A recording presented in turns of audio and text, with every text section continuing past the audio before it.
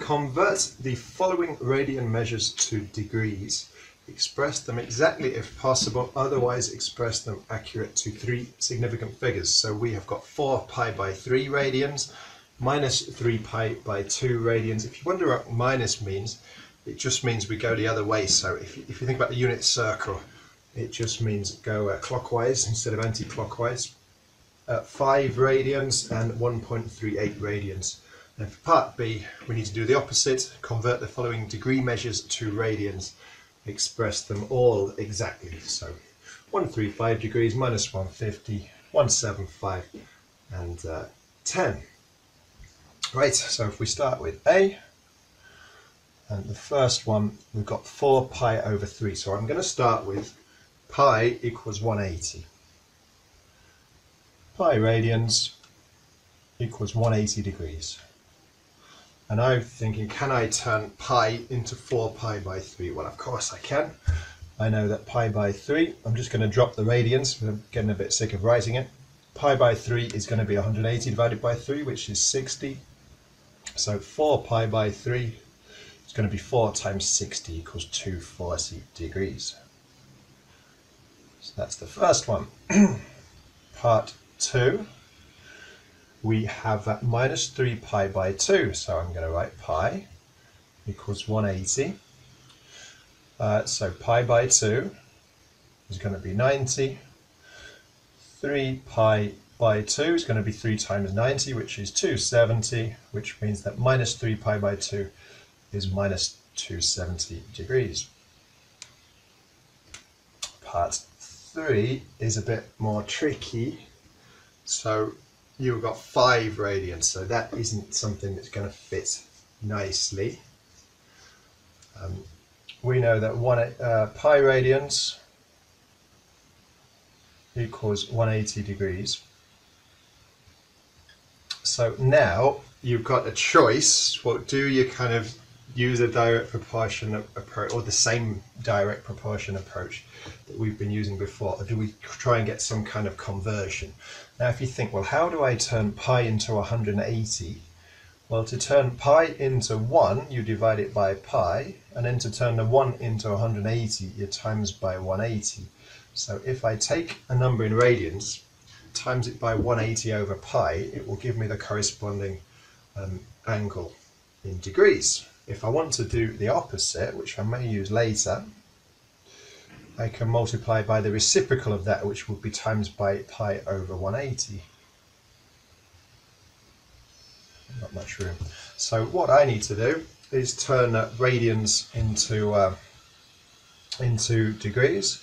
So I need to take the number 5 and times it by 180 over pi.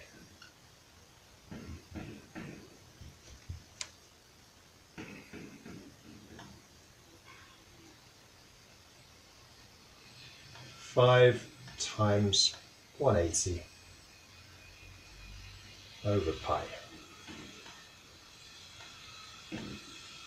And that is, it wants it to 3 significant figures, that is 286 degrees. Okay, part 4. 1.38 radians, well I definitely aren't going to be able to do that one exactly.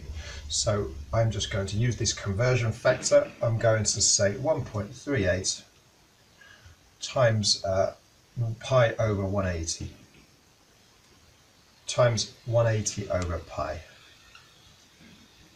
And that equals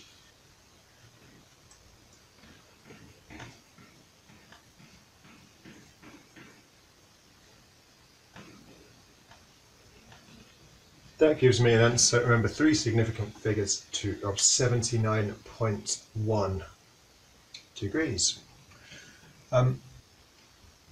By the way, we're being asked for 3 significant figures here. It's quite common for angles, certainly degree angles, to you give them in 1 decimal place rather than 3 significant figures. It does depend. You could be asked to give it in any form, but well, those 3 significant figures is the sort of standard for a lot of things. For angles, it does tend to be 1 decimal place. Right, let's go on to part B, where we need to turn degrees into radians. So the first one, 135 degrees. Well, we know that pi equals 180. So if we just use a bit of direct proportion, pi by 2 is going to be 90. And pi by 4 is going to be 45.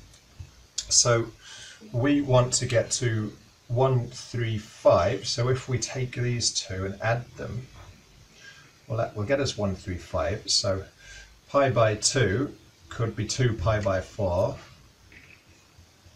plus 1 pi by 4 equals 3 pi by 4.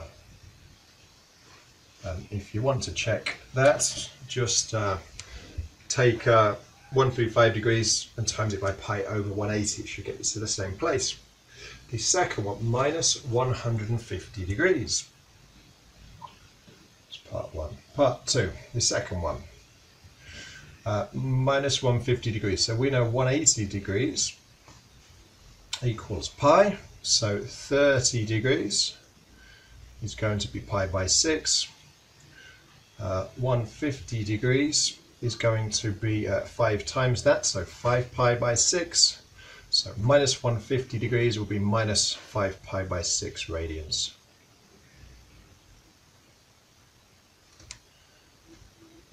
For parts 3 and 4, going to use the calculator, so different means.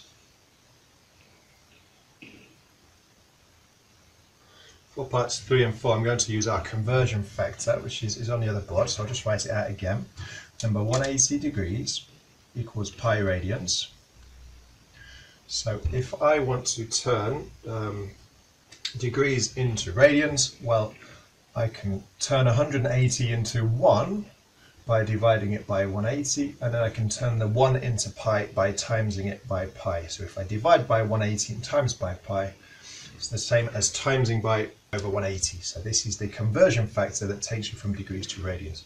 So for part 3, the angle is 175 degrees, so we need 175 times pi over 180, and that gives us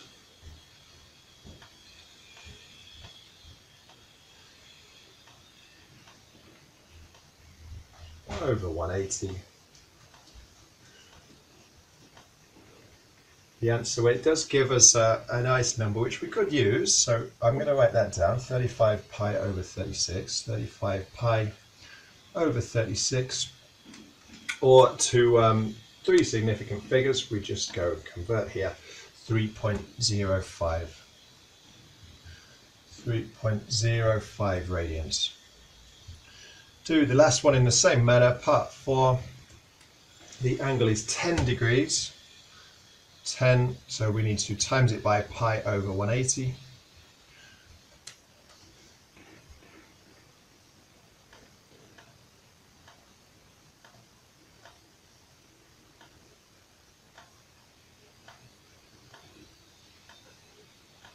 And that gives us pi over 18. But it also gives us 0.175 radians.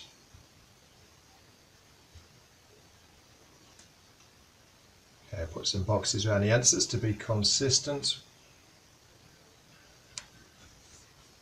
And that's it. So with your, just remember, pi, the pi radians is 180 degrees. You can get to most things using that, and you can use simple direct proportion to get this.